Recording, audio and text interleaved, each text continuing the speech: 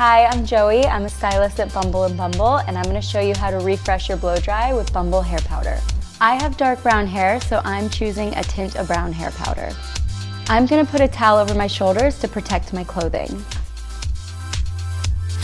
I'm sectioning my hair and applying the product by holding the can 10 to 12 inches from my scalp. I'm pulsing the spray for a light, even application.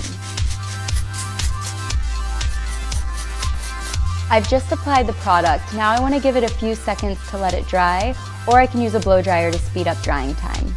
I'm brushing through my hair to distribute the product evenly and to remove any excess.